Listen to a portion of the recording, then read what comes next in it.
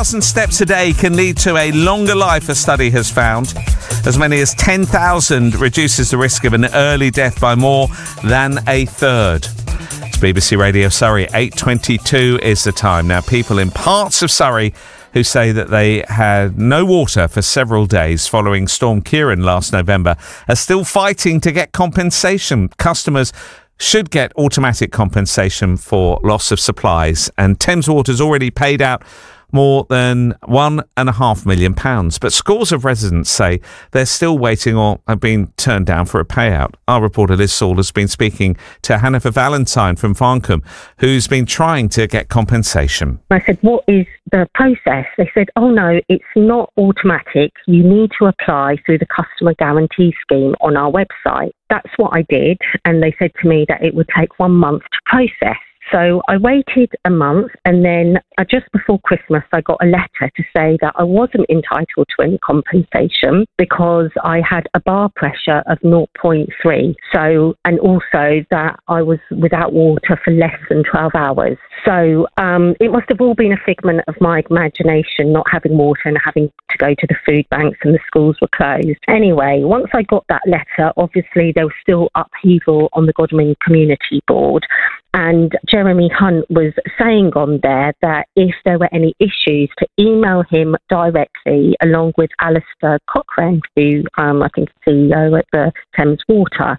So I did that, and I didn't get any response. Then somebody from Jeremy Hunt's team said everything would be resolved in the next 4 weeks in January. However, nothing was resolved. I didn't get any compensation. Nobody contacted me. So I contacted Thames Water, and they said to me, I need to send a copy of my letter saying that I wasn't entitled to compensation and to send it to their customer feedback email address.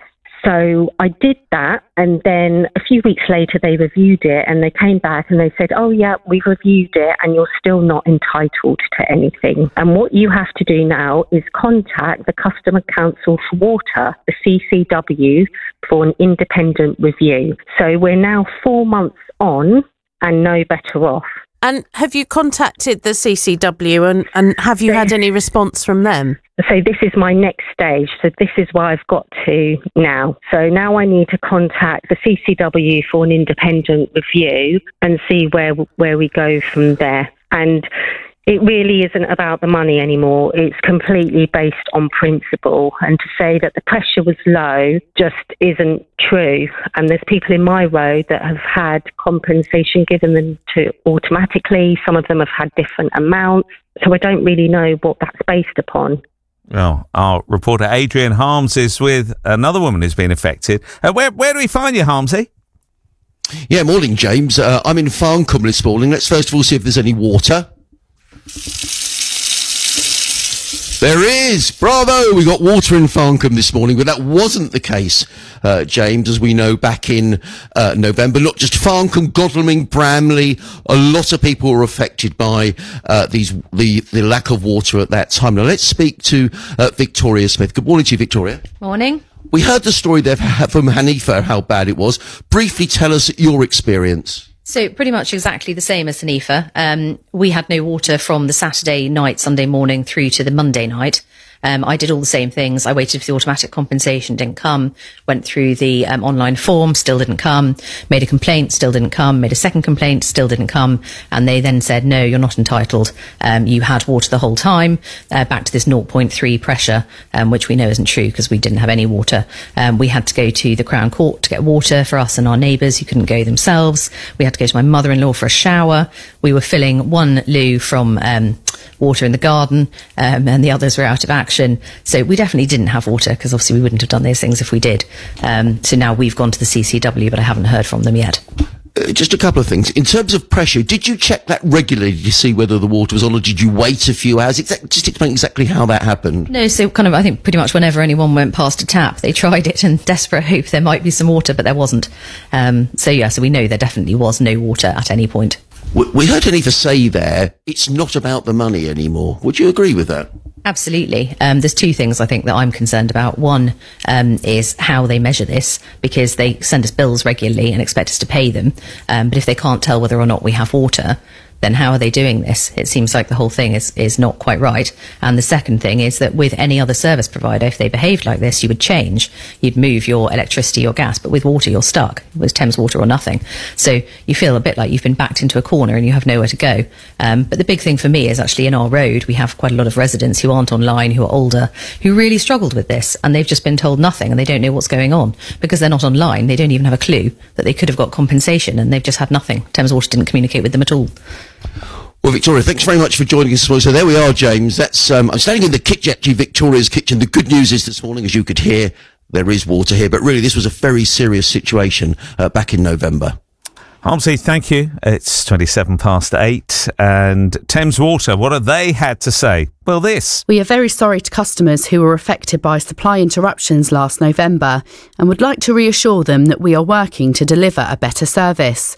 We understand that customers in Milford and Farncombe have expressed concerns about their eligibility for compensation under our customer guarantee scheme. Our water interruption team carried out robust modelling and calculations in line with industry guidelines, which showed that many properties in these villages were not interrupted for a full 12-hour period. We've now compensated over 19,000 customers and businesses across the Guildford area who were impacted, and we are investing over £93 million to secure Guildford's future water supply. Should customers still have concerns about compensation, we'd encourage them to call us on 0800 316 9800 or to email customer.feedback@thameswater.co.uk. Well, that's what Thames Water have had to say. We're going to hear from the Consumer Council for Water in the next 5 minutes or so. Going to catch up and find out what happens now. It sounds like a bit of a merry-go-round.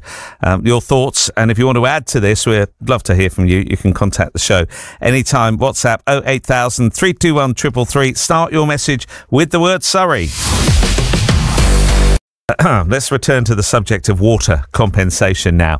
People in parts of Surrey who say they had no water for several good days following Storm Ciarán last November are still fighting to get compensation. Customers should get it automatically for loss of supplies. Thames Water's already paid out £1.5 million, and schools of residents saying that they are still waiting, however, or have been turned down for a payout. This is what Victoria from Farncombe told us a few moments ago. We had no water from the Saturday night, Sunday morning through to the Monday night. I did all the same things. I waited for the automatic compensation, didn't come. Went through the online form, still didn't come. Made a complaint, still didn't come. Made a second complaint, still didn't come. And they then said, no, you're not entitled. You had water the whole time. Back to this 0.3 pressure, which we know isn't true because we didn't have any water. We had to go to the Crown Court to get water for us and our neighbours who couldn't go themselves. We had to go to my mother-in-law for a shower. We were filling one loo from water in the garden and the others were out of action. So we definitely didn't have water because obviously we wouldn't have done those things if we did.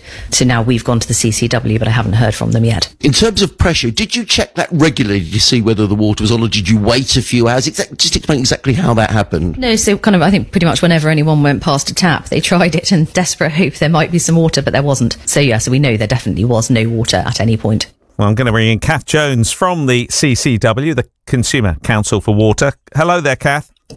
Good morning, James. Thanks for having me on today. Well, look, how usual is this? You know, a customer says that they haven't had water for a number of days, and the water company says that they don't actually meet the threshold for compensation.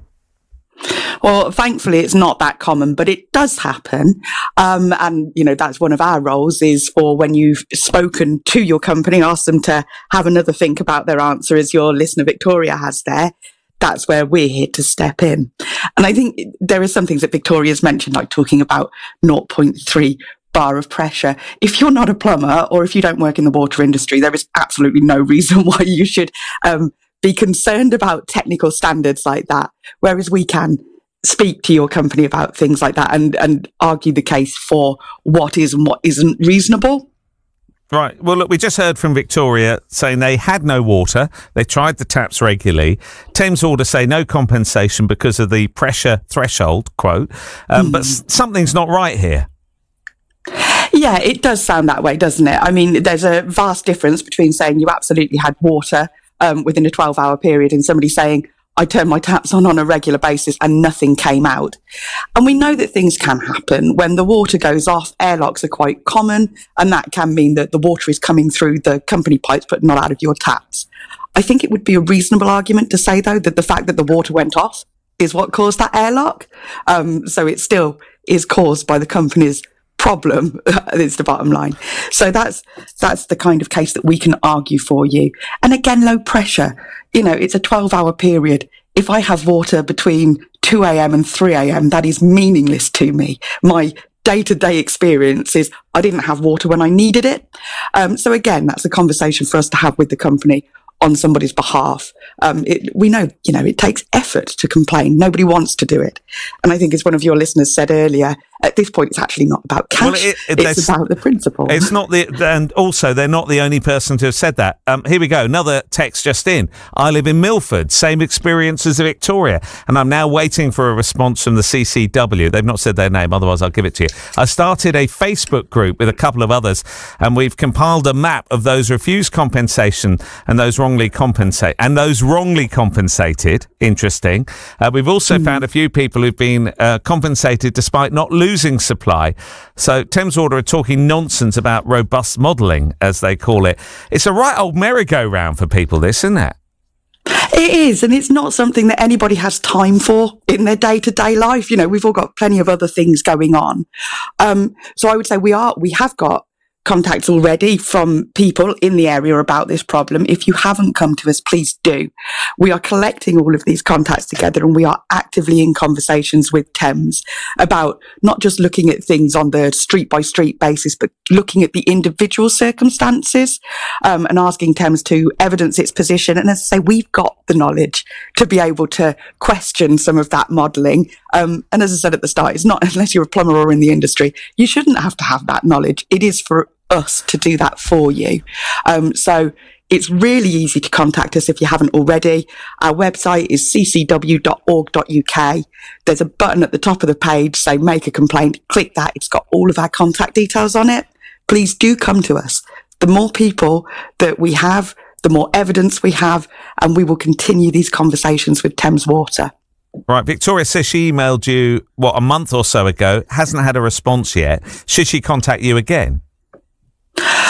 Yeah, I'm really sorry. We aim to be back in touch with people within 3 to 5 working days. So I'm very happy to take that away and find out what's gone on there. But obviously, apologies if we haven't been back in touch. I can absolutely, for Victoria in this circumstance, probably check that with you in these details. But yes, if somebody hadn't heard from us within 3 to 5 working days, I think it is worth just maybe giving us a ring or sending in that web form to make sure that we have got it. Right. And you can talk to Thames Water. You can talk, as you say, with the knowledge of bars and pressures and whatever the industry terminology is. And do they listen to you? Yes, they do. We are in a really positive position where CCW, we are successful in claiming back compensation for customers and have been across many years. We've won back millions for people.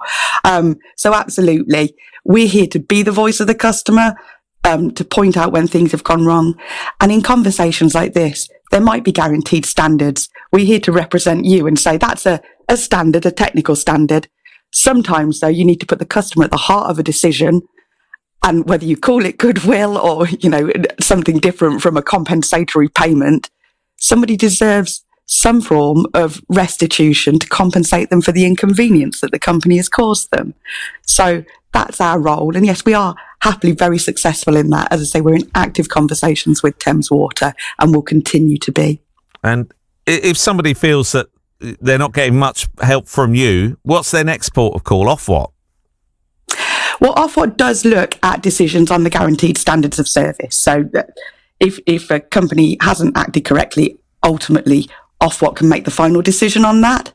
But when we look at a case, if we don't get to an outcome, we can make that transfer for you so that you don't have to go through the rigmarole of putting your entire complaint to another body again. So we can help you with that.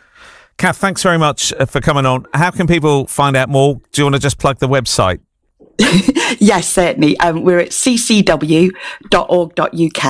And as I say, there's a button right at the very top that says make a complaint. If you click that, that takes you through the complaint process and how to complain to us, how to contact us. Right. Well, good hearing from you. And you should hear back from CCW, as Kath has just said, within about 3 to 5 days. So if you have emailed them and not heard, a bit like Victoria, maybe go through the process again.